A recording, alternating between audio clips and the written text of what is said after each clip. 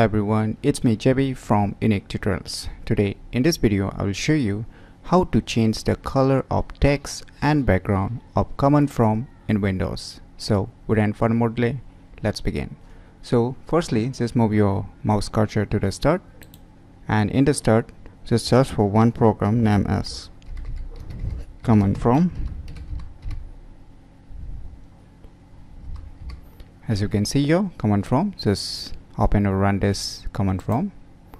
So you can see the command prompt applications. So by default you can see a white text, right, and a black background. So how you can change this text color as well as the background of this command prompt. So for this, firstly just type a command color space slash and type a question mark. So first command, you need to type this command and hit enter on your computer keyboard. Now it will display all the numbers for the respective colors available for you. So you can see here 0 equal to black. If you put a 0, then it will change to black. So below you can see press any key to continue. Now you can press any key, whether you press enter or any other whatever key you want to press. So hit enter.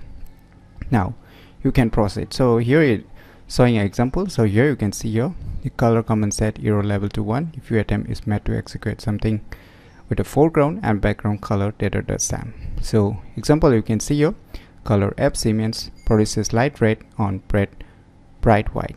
So say I want to keep the color of the command from background as say green or green, right?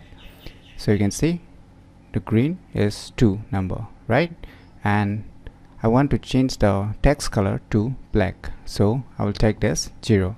So I will put a 2 and 0. So let us try this. So how to do it? Just type color space.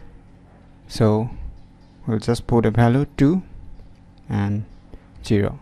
So the background will be green, that is 2, and the text will be black, that is 0.